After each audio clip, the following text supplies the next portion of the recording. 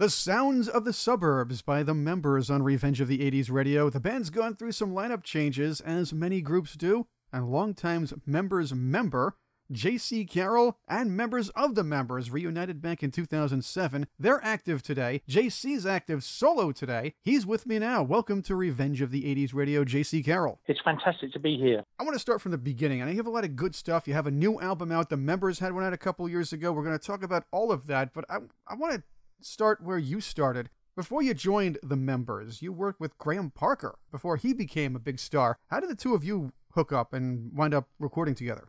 Well, Graham lived in a village very close to the village I grew up in, and I met him in a pub in a tiny village called Bagshot, and we met over a jukebox, and we shared a love of similar music. And one day I said to him, "Look, my father's just got a new tape recorder. Do you fancy coming to my house and making some recordings?" So he came to my house, and I put one microphone in the cupboard and put a guitar amp in there, and I stuck one microphone up in the room, and I recorded him and myself on an Akai stereo reel to reel at 7.5 inches per second. And that was a great little tape, and he took it to London, and it helped him start his career. He's a fantastic musician. I'm in touch with him today. He lives upstate New York now. He's a great guy, but he kind of kicked off my career, and he also helped us get our first record deal with Stiff Records. That's right. You guys did this on a reel to reel, the old grease pen and the razor blade editing.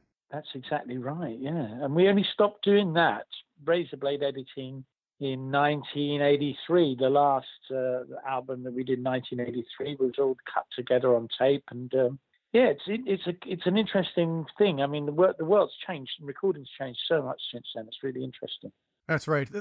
Those young whippersnappers know nothing from real editing. That's it. Well, we didn't have very much time in the studio to make records, and so you had to get it right, and you had to get it really quickly, and there was no Pro Tools or Apple Logic to help you edit the bad bits out. It was That's all true. There, and the tape doesn't lie. JC, you were working in the banking industry for a bit. How did you become a member of the Members? Well, what happened is that I was supposed to go to university, and I looked at the form, and it was too complicated, and I've never been good with forms.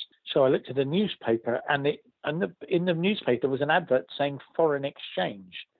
And I honestly believed that would be getting a job overseas. And I answered the advert, and before long I was working in a merchant bank, working in stocks and shares in London in 1975. I suddenly became a bank clerk, and then one day on the train I met a guy who was coming down from Liverpool University, and he said, "Oh, I'm forming a band. Do you want to join the band?" And it turned out that it was a guy called Nick Tesco that started the Members, and so there I was. Suddenly I was in a punk rock band. It was great. It was fantastic. Oh, from the corporate world to the punk world. That's always good. Actually, from the punk world to the corporate world to the punk world. That's an interesting trip. It was really, really different. And I was working in the daytime. I was like Clark Kent. You know, I was working the mild-mannered bank clerk in the daytime. And then in the evening, I was playing all these crazy clubs. And London in 1977 was very exciting. It was probably as exciting as London was in the swinging 60s. There was clubs everywhere. It was a huge social scene around the scene. And it was a real place to be. It was a fantastic place. And that's around the time the Members really started taking off as far as success. Interestingly, and I want to add this in because your drummer at the time, Adrian Lillywhite, would wind up playing the Skins for a lot of projects, including King for their 1986 Bittersweet album. I bring that up because that quartet didn't have a drummer beforehand. Yeah, that's right. Adrian Lillywhite went on to play with King, and he was his brother was a very, very famous record producer called Steve Lillywhite, and Steve cut his teeth on early Members records and went on to become very, very in demand with the U2 in the 80s and people like that. Absolutely, that was the other thing. J.C. Carroll's with me on Revenge of the 80s Radio. The band is described as a mix of punk, reggae, surf on your website, on the Members website, J.C., not the J.C. Carroll website. I like the combo, and the late 70s, early 80s was a time where different and inventive genres were encouraged. Not like today, well, that could be another conversation as a whole. I mean, it's hard to put anything in any kind of box. So how did the Members sound come together through the late 70s? Well, we were very interested in that. Nick Tesco and myself were really interested in reggae, and I had this surf thing, and we'd all play. A lot of early bands of that period all had very cheap guitars, and we didn't have the Gibsons with the humbucker pickups in. We had these cheap single coil guitars, and a single coil makes a really surf sound like the Ventures and the Safaris. And you'll notice that a lot of bands around in America were doing the same sort of thing. They had a kind of surf element, like the B-52s. Even the Dead Kennedys and the Ramones had these Mosrite surf guitars. So surf was quite near the surface of all the punk rock. So we had this mixture of, basically, was what we call punk, and then surf and reggae. And we always started our set with a sort of twangy instrumental song. So it was quite an interesting sound, and we still play those songs today. So people are obviously not fed up with them. When we think early punk and alternative from Britain, many tend to conjure up their ideas of the rougher areas of London, Glasgow, or other major cities. The members and some other bands from that era came via the suburban towns, which became a scene of its own. Considering the bias toward the big city underground artists, how tough was it to be taken as, and for a lack of a better term, seriously, but I think you know where I'm going here, by the rest of the music community and fans? Well, it was very interesting. There was a clique in London that controlled punk rock, and it was about 200 people. They were all art school people. It was made out that it was from the rough parts of town, but it actually was an art school clique. And one time we came from this leafy suburb called Canby in Surrey, and up the road with the Jam, and there were lots of bands from these areas. And one day I was playing a tune, and we were playing to a group of, in a place in London, West London. We noticed all these young kids had crept up, and they'd all got the bus from the suburbs, and they didn't have the right clothes, and they were all underage. And I just thought, you know what? This is the next generation. These are the people that are really hungry for the music. And luckily, I wrote a song for them, and it was called The Sound of the Suburbs, and it became an anthem for them. And it suddenly, what we did, it was quite incredible, but suddenly it became the property of all the kids from the little satellite towns instead of just the trendy inner city thing. So it was a big record. It's exactly 40 years today the record came out, and we sold 250,000 copies in the UK in about 3 weeks. So it was a real phenomenon. You go on the program called Top of the Pops, which is a nationwide TV program, and it would break a band. You would become famous from it. And so the suburbs is very much in our makeup, and it's all about the kids sitting in their bedrooms out in these satellite towns, and it's the same in the USA, and it's the same everywhere. It's a big scene out in the suburbs. You're right about that. And a lot of the buyers, and people kind of forget this, the population areas are the cities. Yes, we know that, but a lot of people with some bucks will buy the summer jobs, that sort of thing. The kids will buy records, they'll buy tapes, they'll buy the 12-inch remixes, if you will. And they're from the suburbs too. And they're pretty populated as well, considering that they're more spread out. The members later on started gaining international success. The US and Australia in particular, tracks like Working Girl and maybe a little bit less reggae than the offshore banking businesses of the world. Talk about your transition to the international scene. Well, what happened is we had two very ambitious managers, and we had a hit in England. And they said, right, you're going to America. And so within 3 months of having this hit in England, we did a big English tour, and we were booked on a plane to go to New York. And so in 1979, we found ourselves in New York, and where we did a few gigs, and then we went over to LA, and then we flew across the Pacific to New Zealand and Australia. So we went around the world in 80 days. From the beginning of the year, I gave my day job in the bank in December, and by the next December, I'd been around the world, had hits. The scene in New York and San Francisco and LA was just starting off, and I met lots of fantastic people, including members of the Go-Go's and Ramones and Blondie, and it was just a real. Our management were keen for us to go around the world and sow the seeds of what we were doing. It was a slight mistake because people in England forgot us when we went away, but it proved to be good because we went back later and we had many friends in the US, and we still have. J.C. Carroll is with me on Revenge of the 80s Radio. We're going to talk more members and his solo career along with a new album. All that straight ahead on Revenge of the 80s Radio. Working Girl from the members on Revenge of the 80s Radio. Longtime members member J.C. Carroll. I like saying that, by the way. Members member, a member of the members. J.C. Carroll's with me now. Yeah, I tell a lot of bad jokes and bad puns, so this is just ripe for the whole thing.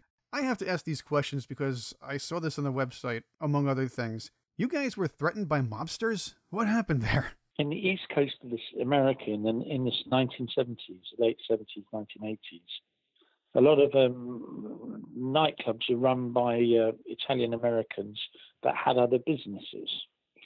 And they ran the clubs as covers for their other businesses. And so some of these gentlemen were really nice, and some of them weren't so nice.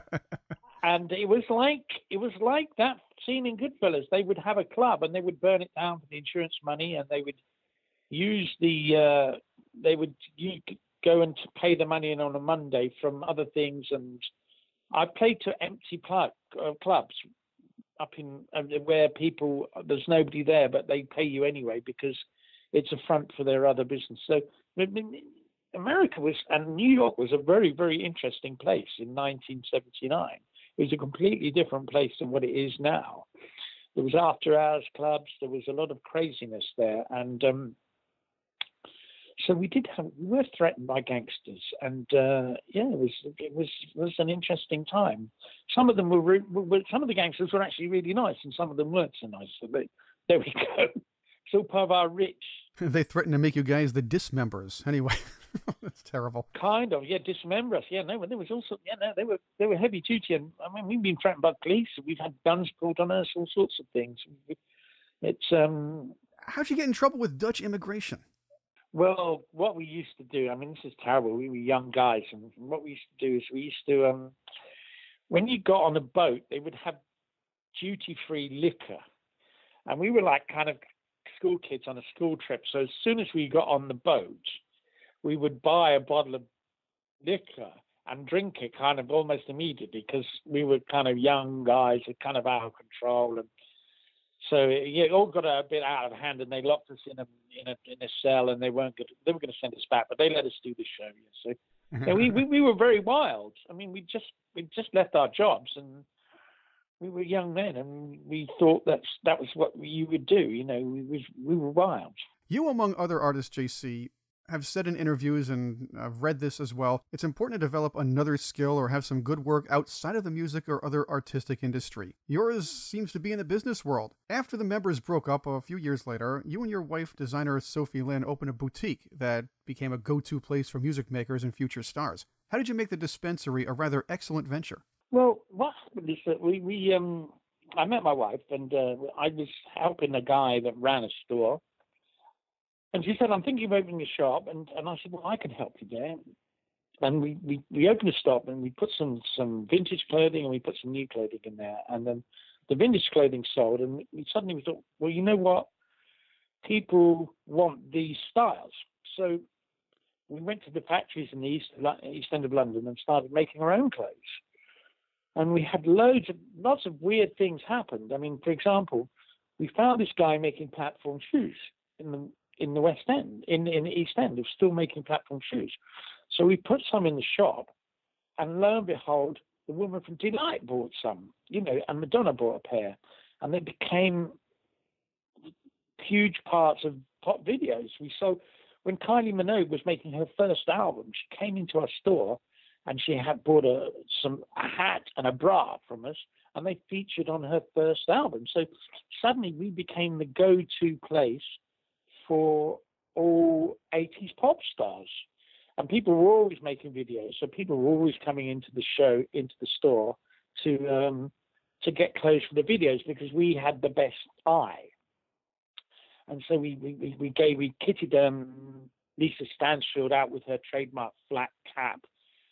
Bono brought a Hasidic Jewish hat from me, and that featured very heavily on a lot of his publicity shots in the early days.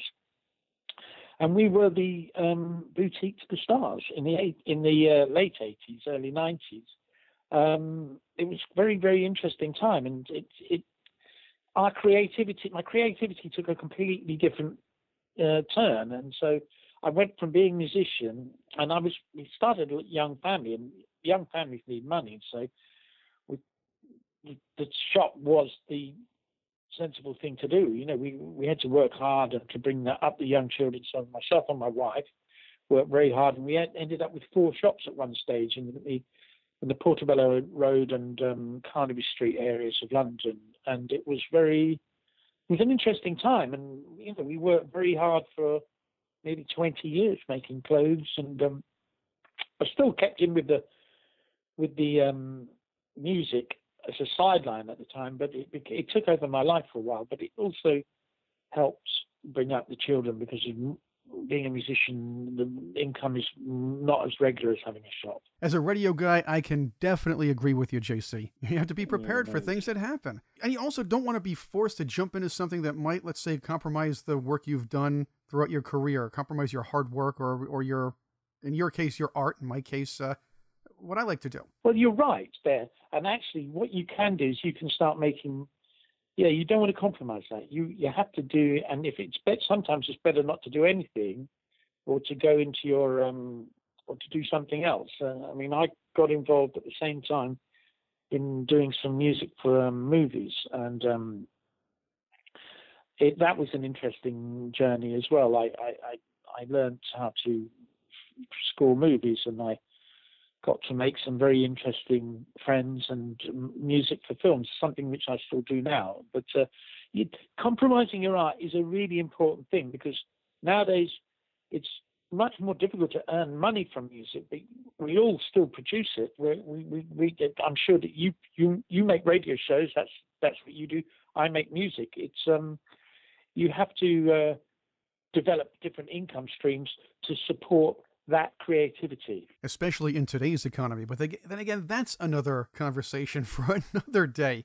Yeah, that's right. Yeah, you were in a Brando movie, weren't you? That's right. I worked on a movie called Don Juan DeMarco, which was quite an interesting movie because it has a fantastic soundtrack by a great composer called Michael Kamen, who worked with, he did Robin Hood, Prince of Thieves, and lots of other fantastic films. But I met him, and I was playing accordion with a folk group at the time, and he said, "Oh, I need accordion in this movie." So we went in there and we recorded some cues for the movie, and it was kind of an end of an era, because it was the beginning of Johnny Depp's career and the end of Marlon Brando's career, and also had Faye Dunaway in it. I think it was a fantastic film, well worth with a brilliant score, and that was my first little foray into film music. I've done quite a few movies since then, but that was my very first start, and it's a beautiful movie if you get a chance to see it. And tell our listeners a bit about the Wise Monkeys, JC. Well, the Wise Monkeys was a folk group that when I had my shop, I still wanted to play music, so I had the local folk group, and I was a little bit disillusioned with pop music, so I went folk, and I picked up the accordion and the mandolin, and I decided to go off and search in my French-Irish roots. And so the local folk group, and I joined up with them, and we played in pubs in the evenings, and we played weddings and all sorts of things. And one day our bass player was painting somebody's house, this quite famous singer's house, and he said, "Oh, she wants to come and sing with us tonight." So we found ourselves upstairs in the pub with Sinead O'Connor singing with us. There's a great video of it on YouTube. So we did a show with Sinead O'Connor, and she was fantastic. She sang backing vocals for me, and we backed her up on a song. And so that the Wise Monkeys lasted about 15 years of playing throughout. We even made it over to New York, and it was my folk group, and I was we didn't really record very much, but it was a little kind of journey that I needed to take before I went back to playing with the members and rock and roll. From 1977 to the band's breakup and into today, you were the constant in the members. What made you decide to reform them? Well, basically, I had my 50th birthday, and I just thought, you know what I'd like to do? Every decade of my life, I thought things happened. For example, when I was 30, I was so depressed, I thought I'd never be a pop star again. And then by the time I was 32, I'd opened a shop and started a family. And then by the time I was 40, I thought, well, nothing's happening. And then I started making films. And then when I got to 50, I thought, you know what? I want to get all the people I've ever played with together in the room and play some music for my party. So I hired a room and I phoned up all the members. I said, do you fancy coming to play? And they all turned up, and the Wise Monkeys turned up as well. And we had a great party, and we got to play 7 or 8 numbers with the members, and it sounded great, So I thought, well, I want to put the band on the road again, back together again. And so that's how the band initially reformed. We did a few shows, and then, yes, that's how we started. So, it's been going sort of for 12 years now, the second breath of members, because the original lineup was only busy from 77 to 83, so that's 6 years. But this time around, we've been doing it for 12 years. The members' latest album, and you've done a bunch of things over the years. You've played a lot. You're going to be doing some touring, but their latest album is 2016's One Law. Yeah. Tell us about the current lineup, and I believe you're going to be out doing some gigs this year as well. Well, we've the current lineup is myself, the guitar and vocals. The original bass player, a guy called Chris Payne, on guitar and vocals. A guy called Nick Cash, who's been playing with us on and off for 10 years. He's from an 80s band called Fad Gadget. He's a great friend of ours. He's been with us for 10 years, and we have a new boy in the group. We have a Swedish guitarist called Carl Engelmark, and he's been playing with us for 4 years. And we go out as a 4-piece. We tour all over Europe. We've been to the US, we've been to Australia and New Zealand, and I'm looking at various shows this year. I've had some inquiries from the US and Canada. I'm not sure yet when we are going, but the band we keep busy. We keep very busy, and I love doing live shows. And the thing about doing live shows is I love meeting the audience. And the other thing is, when you're a band of our age, you have this special skill. You can make people in their 50s, 40s, and 60s feel like they're 17 again. So by playing those songs, you can give people their youth back. And so it's our job to give people's youth back to them. Well, we appreciate that. I'll tell you that much. I could use a little bit of that as well. You can find out more about the tours at themembers.co.uk. That's themembers.co.uk. Find out where they're playing. While the members were back together, you still did quite a bit on your own, JC, including a new album, West Byfleet Selfie. And the album cover is basically a selfie of you in West Byfleet. That's right, yeah. It seems to be a little bit of a lot of things, maybe a span of what you do from then and now. I did notice a mix of old members' reggae sound in some of the tracks, like 1972 and The Rain in California. Well, yeah, what I've done is I've taken my film music palette and mixed it with what I do best with the members. So we have there's 2 really beautiful reggae tracks. There's what you mentioned. In 1972 is a reworking of a theme from Love Story, which is a very fantastic piece written by film music composer Francis Lai, who's just died. And then I take my little tools out. I've got a toolbox for the members, and I've got a toolbox for the film music. And funnily enough, my film music toolbox is a lot of mandolin, accordion, and synthesizer. So in some of the tracks, you will hear those sounds, and it's like painting. The first track on the album is called Painting in the Sky with Sound, and it's what you do. Painting in the sky is what we do. The music is no longer about pieces of plastic.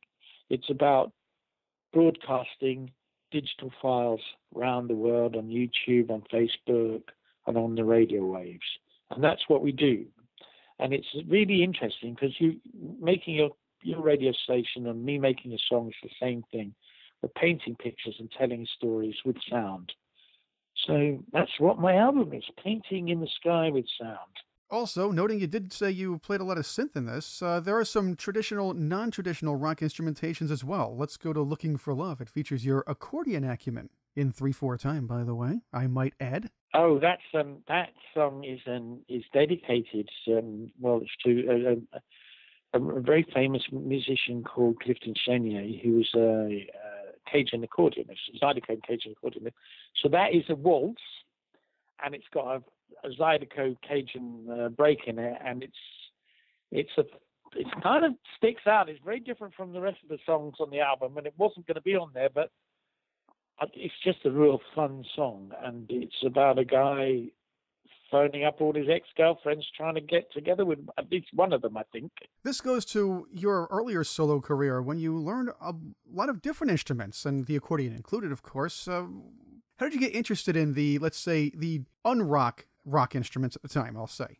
I don't know. I've always wanted to expand, I was sitting in my studio one day and I thought, I wonder if this really needs an accordion on it. And I went to the pub at 10 o'clock at night, which is something I do. I always go at 10. And somebody said to me, JC, do you know anybody that wants to buy an accordion? So I bought it. And when I went to Germany a few years back, I went to a flea market and there was this wonderful instrument called a zither that's sitting there all unloved. And I thought, well, that's for me, And so I brought the zither home. And if you listen to film music, and specifically a really fantastic composer called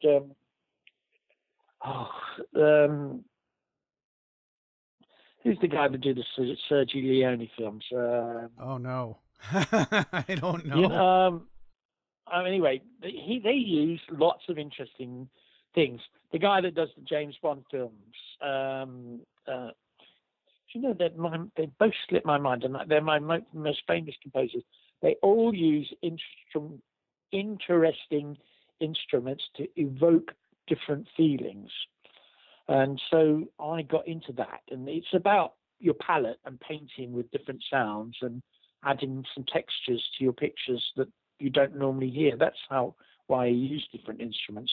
I'm not fantastic at any of them, but it's if you listen to the good, the bad, and the ugly, or the theme from Once Upon a Time in the West, you hear all sorts of music boxes and flutes and strange instruments, and I just love painting my pictures with different sounds. The track you're going to play later on, Trans-Siberian Express, starts off with traditional instruments and ends up very much with synthesizers. So it's quite nice to mix them all together and to make a nice collage. Have you ever ridden on the Trans-Siberian Railway? I want to. That has to be done. I'd like to do that too. That's on the bucket list for me. The reason I wrote the song is that my great aunt was in Russia when the revolution happened, and she escaped with her white Russian cavalry officer boyfriend down the Trans-Siberian Express to Vladivostok. And so it's a story about her fleeing the Bolshevik Revolution. And it's just a really nice picture. And a lot of white Russians did that. They went all the way to the Pacific because they couldn't escape to the West and, France or anything, because they were blocked off. So they went down the Trans. I just wanted it just sounds fantastic. It sounds very, very romantic and interesting. It's definitely on my bucket list. It's always good to tell a story with your music too, and that's a rather interesting one. Yes, because the world is full of "Baby, I Love You" songs, and I love you because, and songs about people not being loved. And big thing about when we in 1977 we said, well, we can't write love songs. You have to tell a story, and some of the best songs do tell fantastic stories, It seems that the story song has disappeared with popular music today, and maybe it should come back, but I don't know. Maybe you need more of an attention span for it, too. Who knows? There's lots of really interesting subjects, that have disappeared from popular music. Current music is very, very, it's much more tame than it ever was. In the 40s and 50s, there was a lot of Badman songs. Johnny Cash wrote Badman songs, and he wrote some great songs. You do find interesting stories you find quite a few interesting stories in country music, but actually more than pop music. But there were fantastic songs around in the 40s and 50s and 60s, but we live in a sort of everything's been sanitized now, and so we don't have story songs, and we don't have Badman songs, and we don't have prison songs. We don't have songs about people going to prison, or... That's right. We need more prison songs. I do a version of... Folsom Prison or, Elvis Presley singing, Jailhouse Rock and well, stuff like that. Think about Cash and Johnny Cash, and that's an interesting thing you bring up, the prison songs, because he had a lot of sympathy for people who were in prison. And I'm not a Johnny Cash historian, but I did have one on another show that I produced, and he discussed how that happened. And it was a long process. It was a long journey for him, but he made it a point to try to tell stories from their points of view. Yeah, and also those stories are much more interesting. They're much more interesting because they're stories of real life, and there's a tradition in America, and they call it there's a whole tradition of bad man songs and Stagger Lee songs they're called, and it's all about a bad man, and there's a huge long tradition of them. I don't know. I revived one on a solo album called The Rock Is in the Laptop. I did a song called The Streets of Whitechapel, which was a reworking of The Streets of Laredo, which is another bad man song. It's a song about a dying cowboy. And they're just great pieces of narrative. They're stories, and they're interesting. And even Delilah by Tom Jones is a bad man song. I mean, the guy stabs his wife to death. That's right. Right. You wouldn't get that on the radio today. I have a great friend here who's a radio plugger. And I was saying to him, say, for example, the Rolling Stones' Brown Sugar has got a lot of really bad stuff going on it. And it's got slavery, misogyny, all sorts of things. You wouldn't get that. You wouldn't, if you went into the radio, the BBC, and said I had a song about a guy that's stabbing his wife to death, you wouldn't get that on the radio today. Tom Jones had a huge hit with it. And don't forget the Jim Croce hits, Bad Leroy Brown and Don't Mess Around with Jim. Those were about some bad guys. Of course, they got their comeuppance at the end. They are Stagger Lee songs. They're Stagger Lee songs. Ah. They are, and they're part of the tradition. If you look it up, it's called Stagger Lee. There's Stagger Lee shot Billy with his own 45. Gotcha. And people like singing about bad guys. I don't know. That's just kind of there's still bad guys in music, I guess. People like Alice Cooper is a brilliant bad guy. People love the baddie, don't they? I guess they do, and they provide interesting stories, like you said too. And maybe they're for the internet YouTube watchers now. And there are plenty of YouTube videos about serial killers and bad men that get a lot of views. And I understand where you're coming from, because some of them provide interesting stories. You don't get to hear them when you're going to school. You don't get to read about them until you get your hands on them. It's almost like forbidden fruit sometimes. That's right. Yeah. It's the forbidden fruit that's sweetest, And also, there's just far too many love songs on the radio. It's just fed up with them. I've had enough of love songs. I mean, I've got a couple of love songs. I do write them. But I have got a couple of love songs on my album. I've got a death song and a love song. How about some bad man love songs? I wrote a song for my death. I wrote a song for my funeral. That's on the Out West Byfleet Selfie album. I've got one. I've got a special song. I've got it all arranged. JC, I also understand the members have something new coming out in the U.S. very soon. Well, that's right. We work very closely with a record label in Los Angeles called Cleopatra Records, and they've commissioned an album of cover versions, and we've done some fantastic cover versions for them and made an album called Version, which will be released in the US on CD and vinyl in the spring. So it's the new album by the members called Version. And they've also released the members' greatest hits just at the tail end of last year. So you can buy all our hits on vinyl, blue vinyl, and CD. So there's two albums, the greatest hits and Version, coming out in the US.